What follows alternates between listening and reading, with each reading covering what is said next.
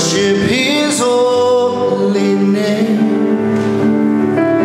Sing like never before. Oh, my soul, I worship your holy name.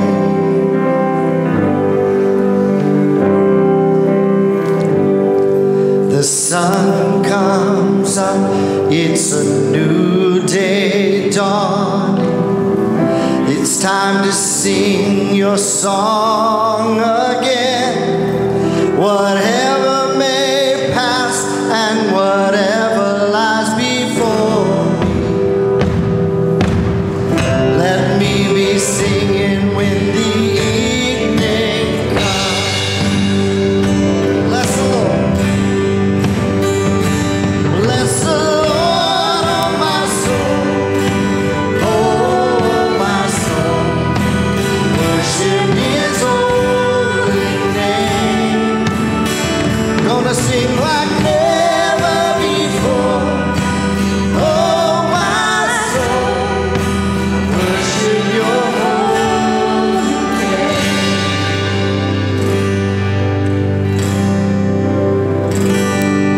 You're rich in love and you're slow to anger. Your name is great and your heart is kind. For all your goodness I will keep on singing. 10,000 reasons for my heart to find. Bless the Lord. Bless the Lord, oh my soul. Oh, my soul. Worship his holy name. Sing, sing like never before. Oh, my soul. Worship your holy name. Bless the Lord, oh my soul. Oh, my soul. Worship his holy name. Gonna sing like never before. Oh, my soul. I worship your holy name.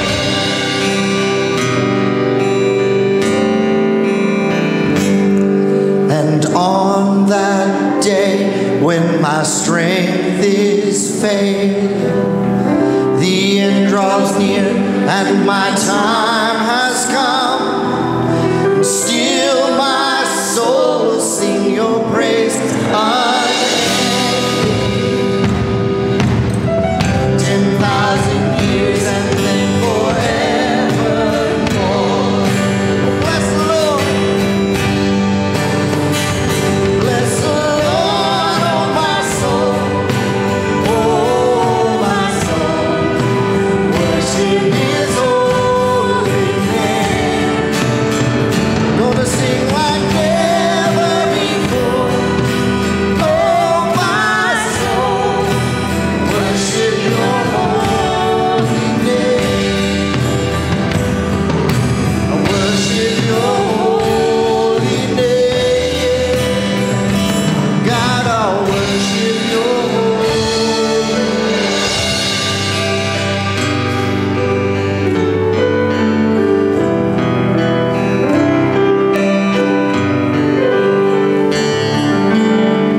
Gonna sing like never before. Oh, my soul. I worship your holy name. Worship your holy name. God, I'll worship your holy name. Amen. What a wonderful morning to praise God, amen. Whether you've been coming for years or today is your first day, welcome to worship, where we worship, welcome to worship at Christ United Church, where we worship our God, God the One, God the Father, God the Son, and God the Holy Spirit. At this time, I'd like to invite you to please turn and greet your neighbors.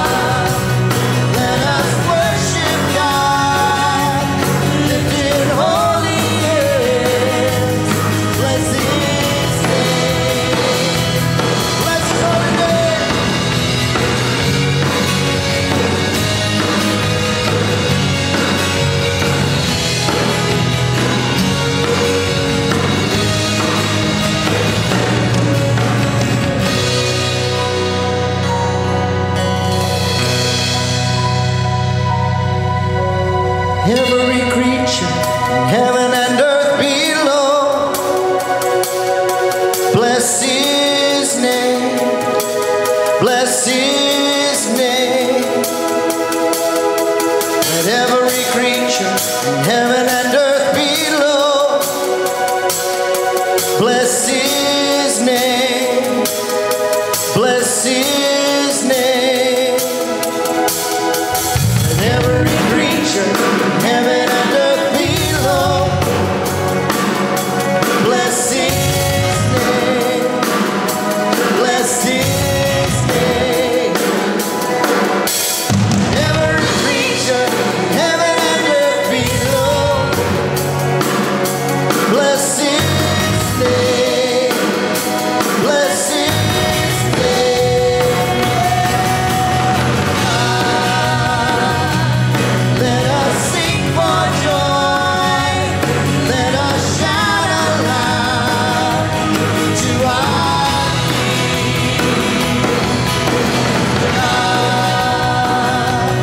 Let us worship God, lifting holy hands, blessing his name. Let us sing for joy, let us shout aloud to our God. Let us worship God, lifting holy hands, blessing his name. Let's call his name.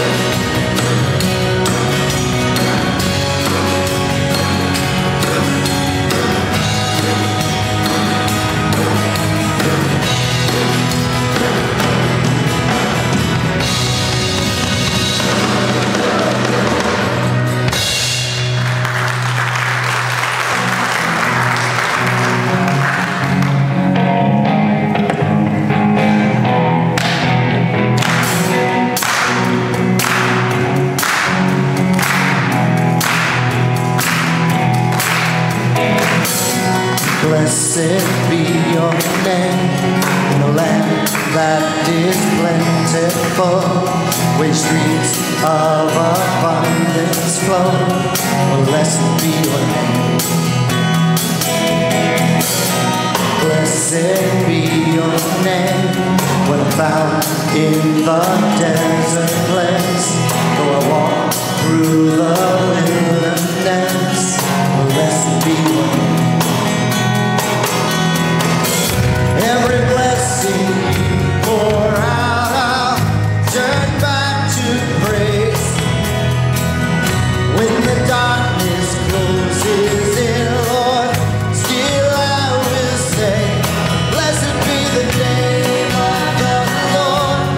Blessed be your name. Blessed be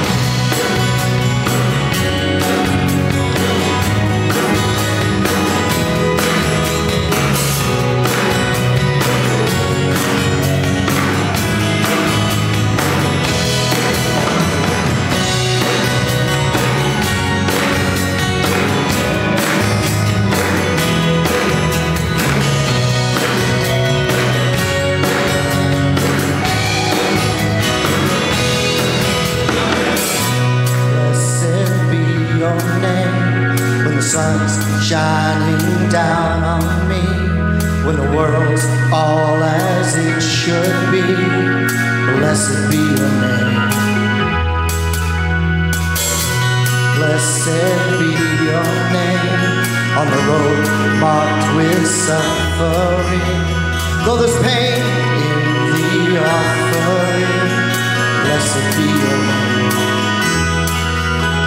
You give and take away, you give and take away. My heart will choose to say, Lord, blessed be your name. You give and take away, you give and take away. My heart will choose to say, Lord, blessed be your name. You give and take away, you give and take away. My heart will choose to say, Lord, blessed be your name. You give and take away, you give and take away. Oh, my heart will choose to say, Lord, blessed be your name. Blessed be the name of the Lord. Blessed be your name. Blessed be the name of the Lord. Blessed be your glorious name. Blessed be the name of the Lord. Blessed be your name, your name.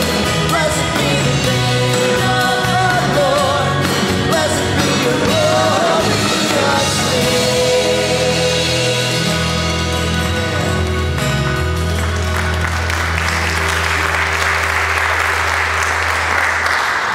Amen.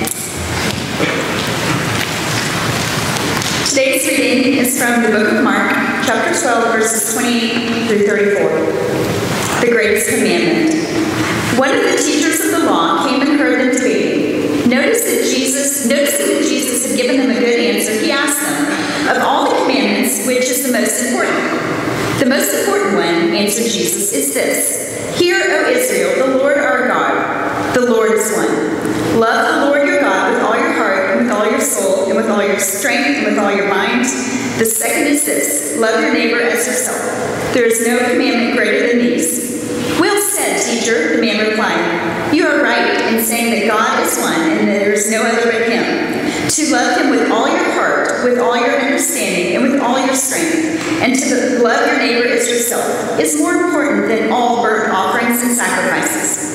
When Jesus saw that he had answered wisely, he said to him, You are not far from the kingdom of God. And from then on, no one dared ask him any more questions. The word of God for the people of God.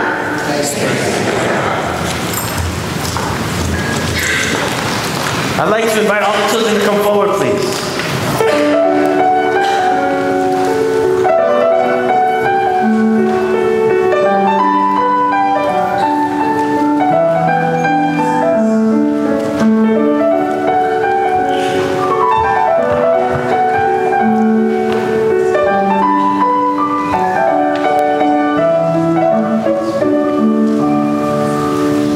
So how are y'all doing this morning?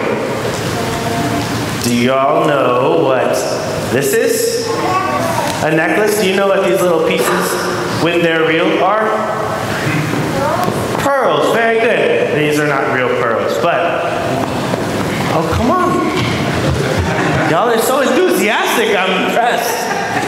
Oh, you're way up there? Well, you made a long and hard journey. Welcome. So, this is a pearl necklace, or it looks like a pearl necklace at least. Do you know where a pearl comes from? The ocean. Very good. An oyster. Wonderful. Yeah, so there are these things in the ocean that are called oysters. They don't look like this, but they look kind of like this. And whenever a little piece of sand or food gets inside of the oyster, it causes a lot of discomfort and pain in the oyster. It just kind of gets in there, and then it just bounces around, and the oyster doesn't like it. So the oyster naturally starts to secrete this substance called nacre, but it coats the sand or the food, and that kind of makes the irritation go away. And so the oyster likes that, and it secretes a little more, and a little more, and a little more, and eventually that little piece of sand is covered with this material, and if you were to open the oyster up, you get a pearl. And that's where pearls come from.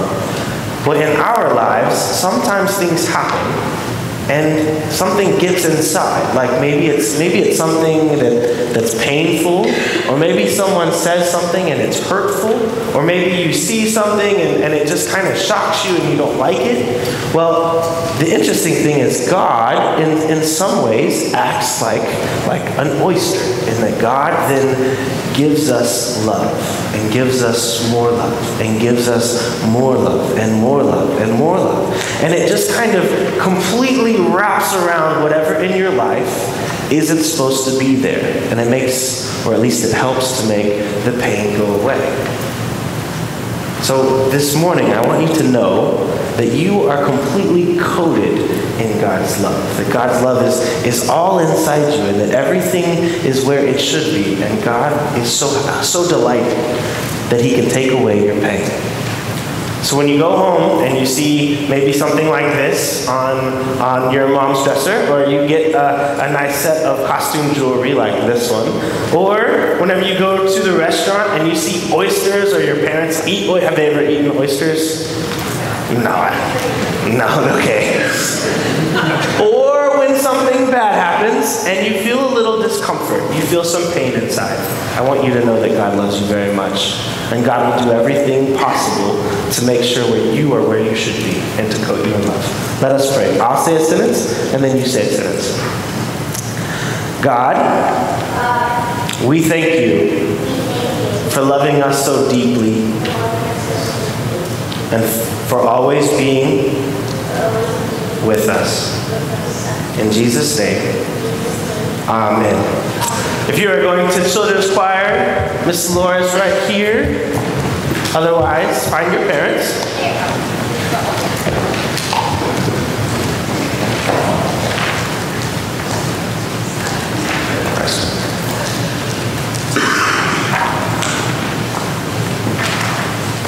Well, we're looking forward this afternoon to the children's musical. It is at 4 o'clock. I had a little special prayer going today that by 5 till 4 the Rockets will have fixed it all. And it's going to be so far ahead you don't have to worry about it. Let me turn us to Romans chapter 5 this morning. St. Paul writes, "Therefore, since we have been justified through faith, we have peace with God through our Lord Jesus Christ, through whom we have gained access by faith into this grace in which we now stand. And we boast in the hope of the glory of God. Not only so, but we also glory in our sufferings, because we know that sufferings produce perseverance. Perseverance, character. Character, hope. And hope does not put us to shame, because God's love has been poured out into our hearts through the Holy Spirit who has been given through us." You see, at just the right time, while we were still powerless, Christ died for the ungodly. Now, very rarely will anyone die for a righteous person, but for a good person, someone might possibly dare to die. But God demonstrates his own love for us in this. While we were still sinners, Christ died for us. Since we have now been justified by his blood, how much more shall we be saved from God's wrath through him? For if, while we were God's enemies, we were reconciled to him through the death of his Son, how much more, having been reconciled, shall we be saved through his life? Not only is this so, but we also boast in God through our Lord Jesus Christ, through whom we have now received reconciliation. The word of God for the people of God. Thanks be to God. It was the poet Alexander Pope who first coined the phrase in his essay on man. "Hope springs eternal in the human breast," he wrote. "Man never is, but always to be blessed." And sure enough, if there's one thing we all need in this chaotic and convoluted world, sometimes it is genuine hope, isn't it? I think of the 4 older ladies who lived in a retirement home. They were sitting around one day when a nurse brought in a brand new man into the facility. He was quite dapper for an old guy. So one of the ladies asked him where he had been for so long. He replied by saying he'd been in prison for 25 years for killing his wife. To which the woman perked up a little bit. She smiled and said, "So, you're single then?" Hope springs eternal in the human heart. On the other hand, there's perhaps nothing so devastating as having lost hope. That happens to all of us sooner or later.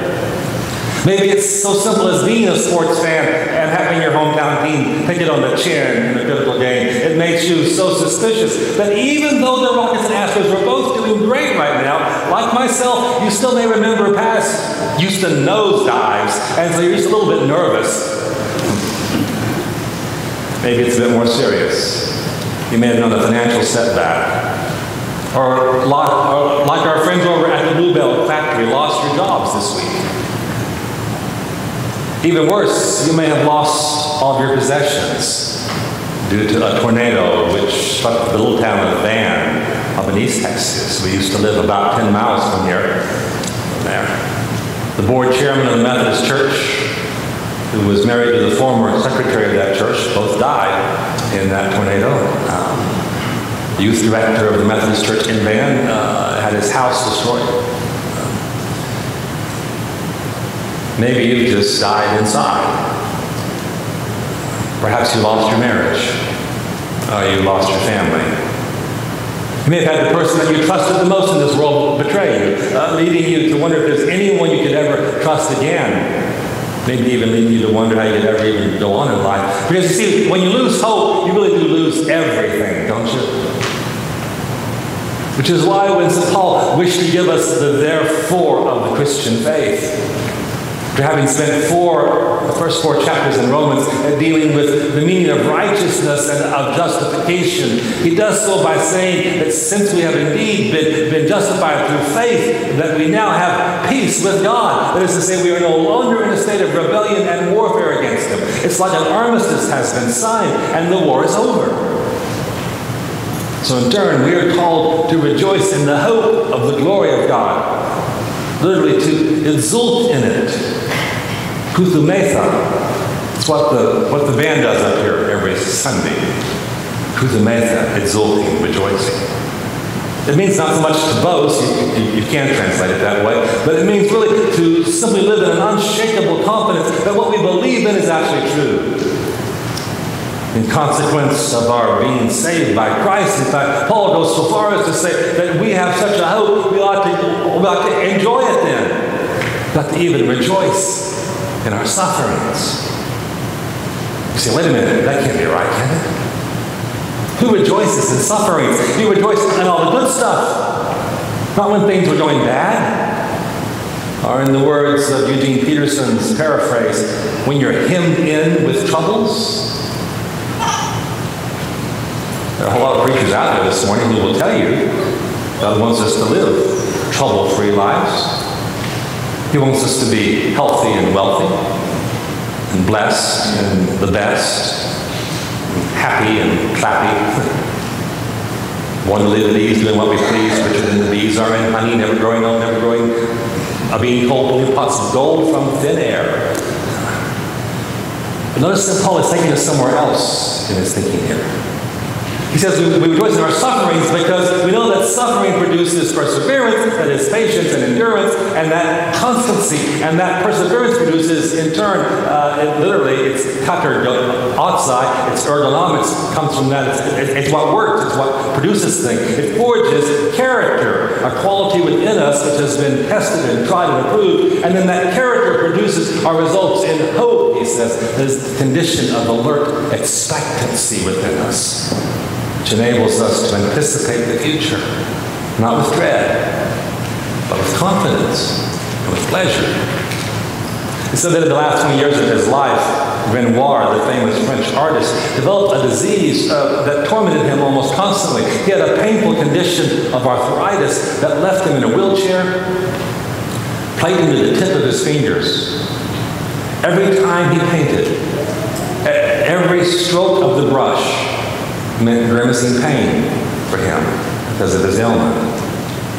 It took him quite a long time to ever finish a painting. He had to have his assistant put the paintbrush in his hand for him. Once one of his friends stopped by and he consoled him, and he said, "You should stop painting, Auguste. You should just shift your passion for the arts over to a focus on your health." It was a great struggle against pain whenever he held his brush.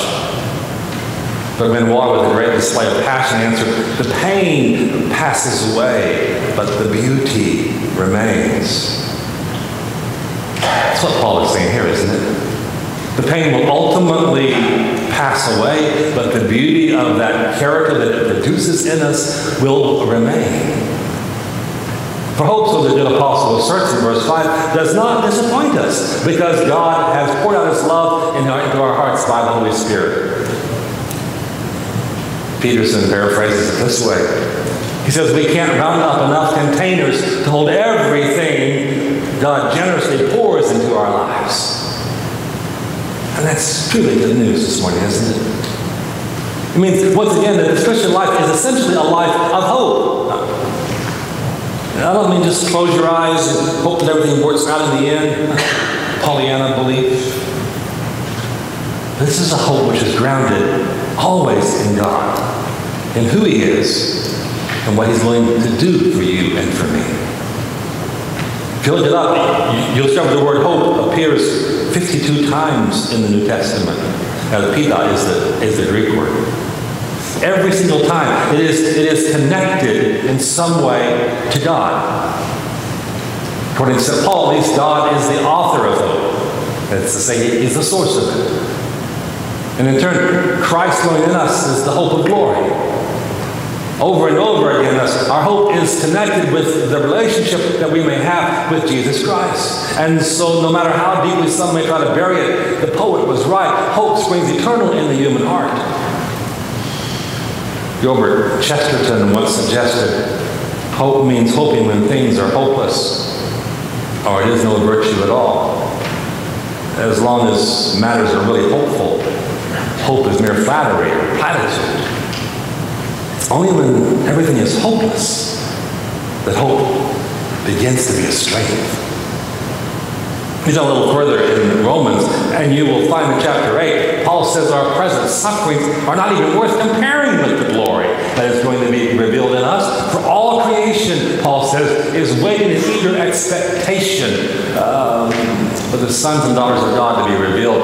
The paraphrase highlights it. All creation is straining on tiptoe just to see the children of God come into their own. We're going to come back to this chapter in 2 weeks. But I have to tell you now that I really love this idea. It comes from the term that means to stretch your neck in anticipation. Have you ever done that? Maybe at the airport? You're waiting for somebody to come home on a plane? You stretch to see if your loved ones are coming down that hallway. Whenever our daughter comes from England, we stand behind the international arrivals door, and every time it opens, we look down it to see if she's down the aisle somewhere. Well, I think about many years ago when she went up to Kennecott, it's a Christian camp up in Missouri. Well, we went to pick her up after her week there. And all the parents had to stand behind a rope, looking down a road leading to the camp.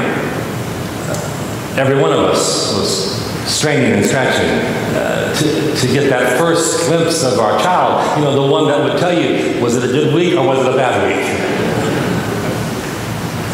Creation's doing that very same thing. Standing on tiptoe to see. Waiting for you and me, for the children of God, for the sons and daughters of the Almighty to come into their own. See, hope is that which connects us to the future, just as memories tie us to the past. There might be valleys in the days ahead, as there were valleys in the past, but the hope that we have in Christ Jesus makes us realize that one day we will stand on the holy mountain of God, reigning with Christ, beautifully adorned as a bride for the bridegroom. So if we're not quite there yet, it's okay, isn't it? Just have to hang on sometimes. Because I want to tell you, one day, someone is going to hug you so tight that all of your broken pieces will stick together. We are surrounded by the grace of God. Even when we don't know it. Even when we think that life has gotten fairly hopeless. John Wesley might have thought that. He was the son of a clergyman, the grandson of a clergyman. He'd already been ordained in the Church of England himself. He'd come to America to serve as a missionary. Did not go well. Howard Albert used to say that Wesley set out to be a failure as a missionary, and he succeeded brilliantly. Found himself struggling to find the kind of relationship with God that he knew he didn't have. He had met a group of Christians from the Central European area of Moravia. He had seen in them both a fervency and an assurance that he knew was in his heart. And then one night, 277 years ago this week, John Wesley went very unwillingly, he says, very unwillingly, to one of the Moravian meetings, a little nonconformist, non-Anglican chapel on Aldersgate Street in London. There wasn't even a preacher that night. Someone was just reading from the preface to the book that Martin Luther, the Reformer, wrote, a commentary on the book of Romans. But when Wesley heard Luther's words, something changed in him. Luther suggested that faith is not human notion and dream that some hold for faith. He said, rather, faith is a divine work in us. It changes us, makes us to be born anew of God.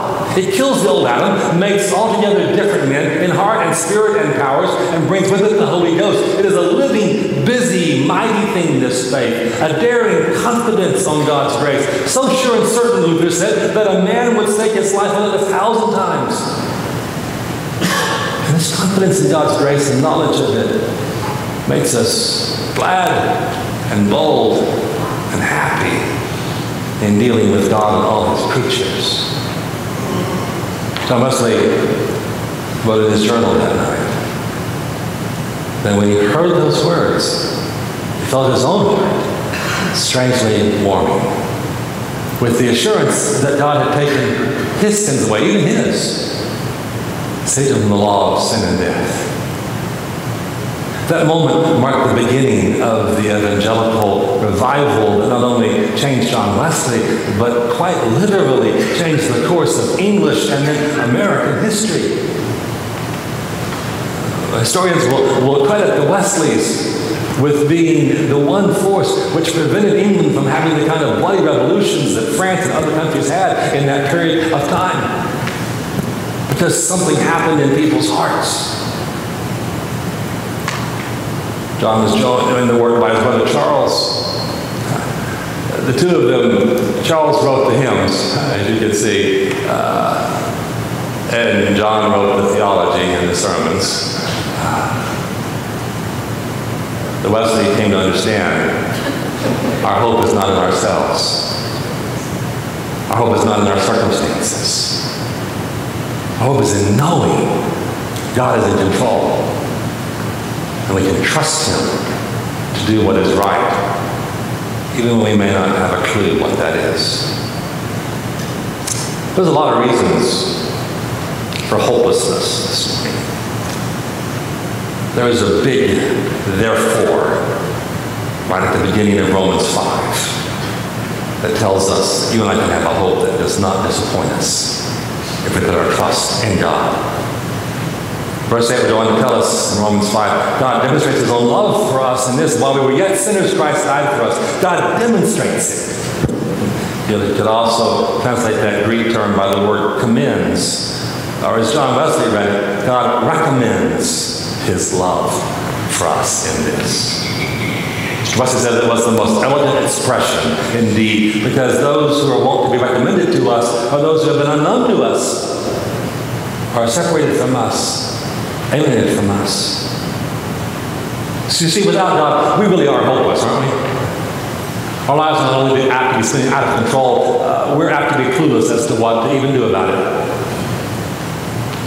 But once we have been recommended to God, introduced to him, commended to him, hope indeed springs eternal in the human breast. So I ask you this morning, what are you hoping for today? I hope you're hoping for something. I hope you've not become so jaded in life that all you want to do is just get through it. Click off one more item on the to-do list of your life. What are you hoping for? A reversal in your life or fortunes? A new kindling of an old dwindling flame? A future that is better than your past? May I recommend discovering the love of God in your life. He is hope for even the hopeless. And hope, so the great apostle told us, does not disappoint us. Amen.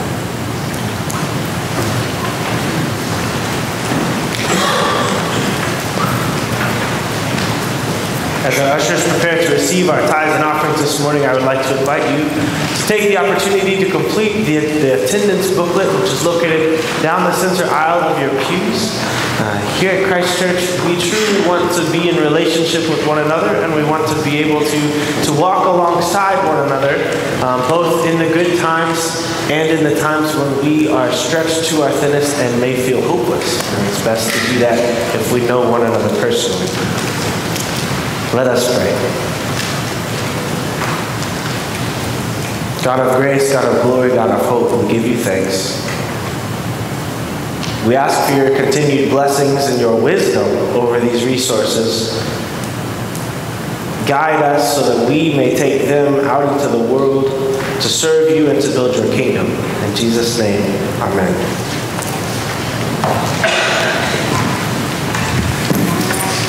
When you talk about God reaching out with hope, one of the greatest examples of that and a hopeless individual is the thief next to Jesus on the cross. And in Luke 23:39, it says, one of the criminals who were hanged there kept deriding him and saying, "Are you not the Messiah? Save yourself and us." But the other rebuked him, saying, "Do you not fear God, since you are under the same sentence of condemnation? And we indeed have been condemned justly, for we are getting what we deserve for our deeds.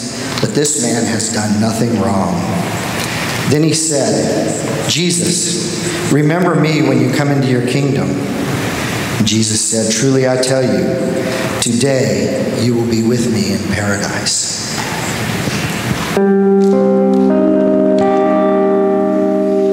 I am a thief, I am a murderer, walking up this lonely hill. What have I done? No, I don't remember. No one knows just how I feel. And I know that my time is coming soon.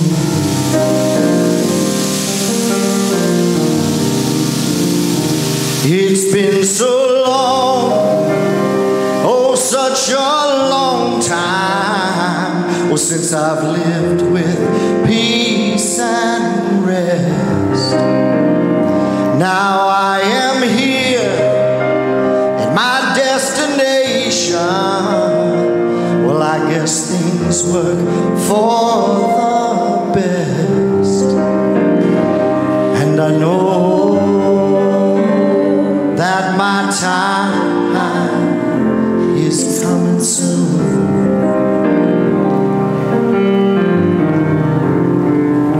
Who is this man? This man beside me, they call the King of the Jews.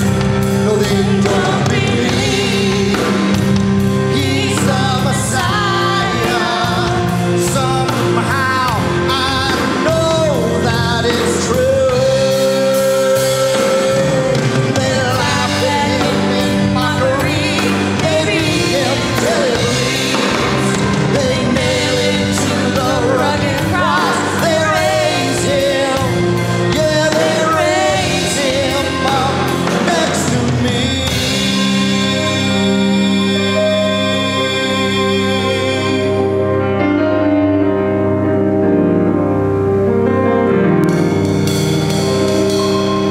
My time has come. I'm slowly fading, but I deserve what I receive. Jesus, when you are in your kingdom, could you please remember me? Yeah. He looks and he's still holding on. The tears fall from his eyes. He says, I tell the truth today. You will live with me in paradise. Whoa, yeah. And I know that my time is coming soon. Yeah, yeah, yeah. And I know that my time is coming soon. Yeah, yeah, yeah. And I know paradise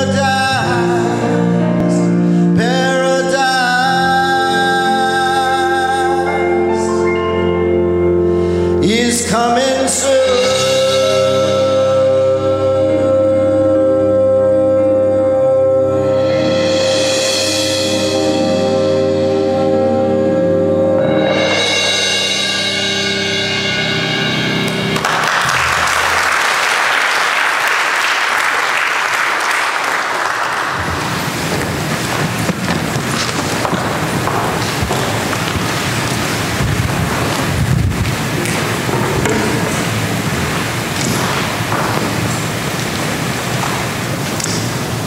Christ our Lord invites to his table all who love him, who earnestly repent of their sin and seek to live in peace with one another. Therefore, let us confess our sin before God and one another as we join together in our prayer of confession, as you see the words upon the screen. Merciful God, we confess that we have not loved you with our whole heart. We have failed to be an obedient church. We have not done your will.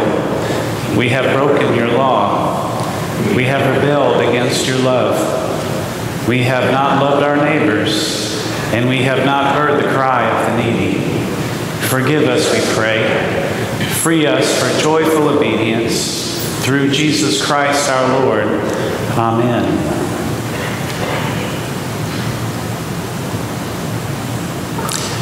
Hear the good news. Christ died for us while we were yet sinners.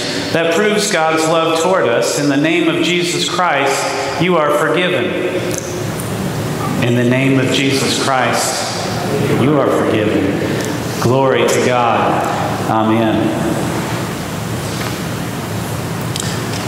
On the night in which Jesus gave himself up for us, he took bread. He gave thanks to you. He broke the bread, and he gave it to his disciples and said, "Take, eat.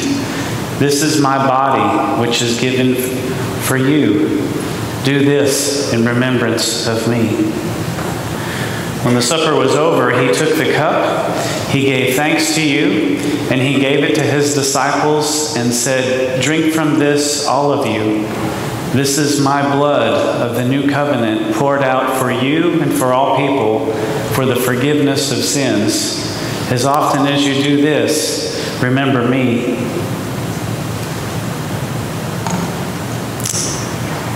Pour out your Holy Spirit on us gathered here, O God, and on these gifts of bread and unfermented wine.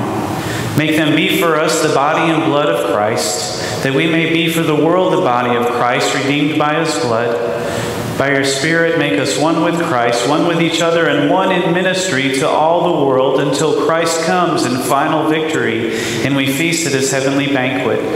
Through your Son, Jesus Christ, with the Holy Spirit in your holy church, all honor and glory is yours, Almighty Father, now and forever. And now, with the confidence of the children of God, let us pray together the Lord's Prayer. Our Father, who art in heaven, hallowed be thy name. Thy kingdom come, thy will be done, on earth as it is in heaven. Give us this day our daily bread, and forgive us our trespasses, as we forgive those who trespass against us. And lead us not into temptation, but deliver us from evil. For thine is the kingdom, and the power, and the glory forever. Amen. Would those who are assisting with communion come forward at this time to be served?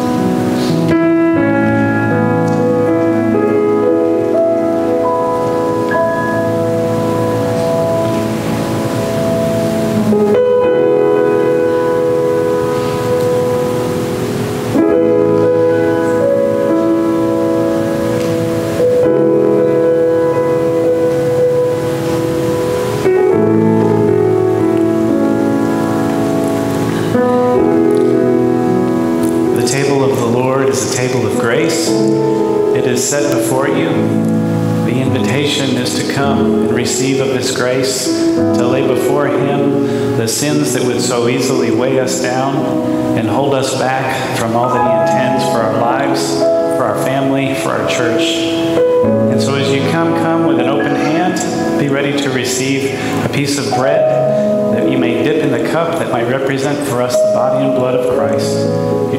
The prayer rails are open. You're welcome to take time to spend with God in prayer there. Our prayer partners are there ready to stand with you in prayer. You can simply invite them to come. If you have food allergies that you would like to receive of a gluten-free wafer, you may come to the station here. The table of the Lord is prepared. You may come.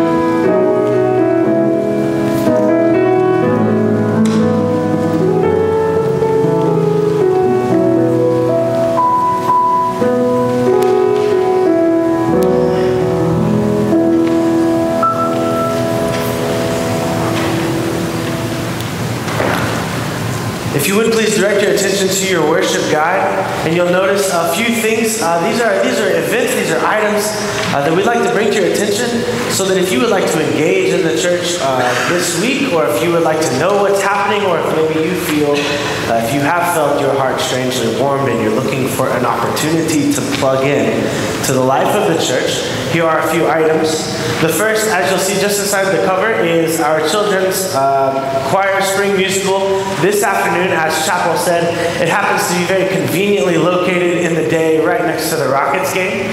But it is Land of the Lost and Found. It's a beautiful musical this afternoon at 4 o'clock. Please come and support our children.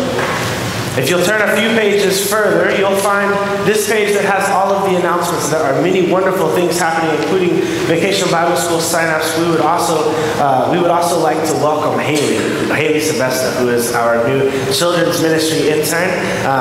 She's in the room, but I will make you stand up. You can see her picture right here.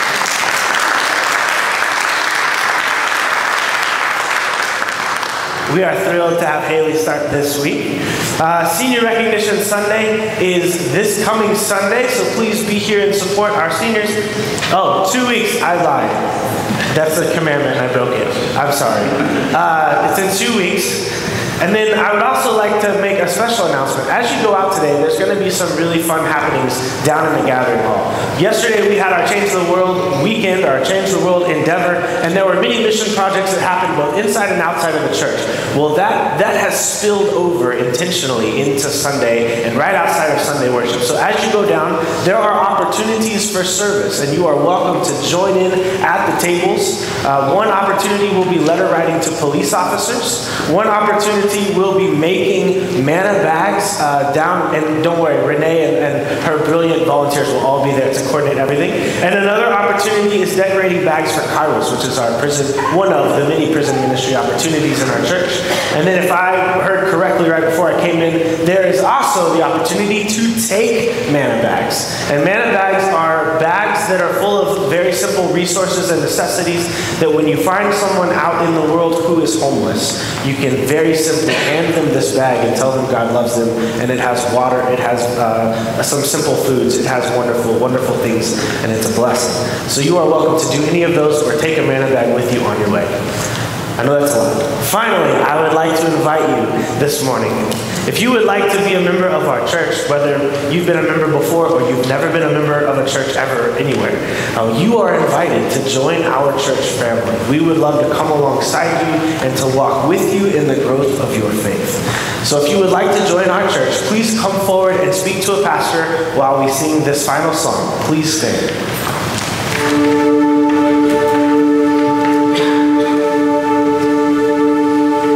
Could this be the land of the free? Could this be the land of the free? Let salvation's waves crash on these shores again, and the tide of your great love come rushing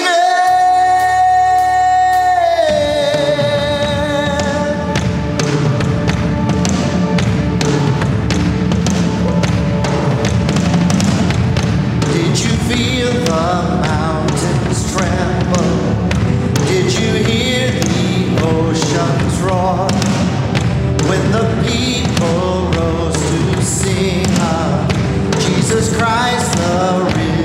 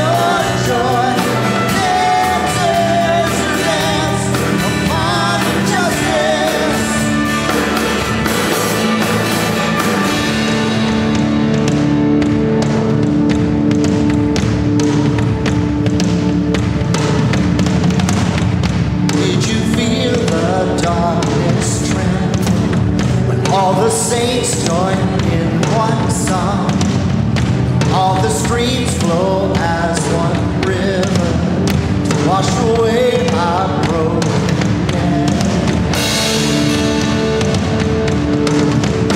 Here we see that God, you are moving. A time of jubilee is coming. When you're Lord, return to Jesus. Fling wide you heavenly gates. Prepare the way of the risen Lord. The risen Lord. Open up the doors and let the music play. Let the streets resound with singing. Songs that bring your hope and songs that bring your joy. Dancers who dance upon injustice. Open up the doors, open up the doors and let the music play. Let the streets resound with singing. Songs that bring your hope and songs that bring your joy. Dancers who dance upon injustice.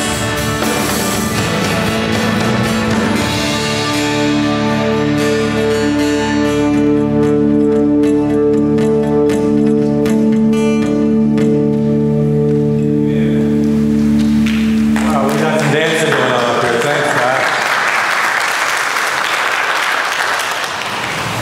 So, go forth today as people of hope.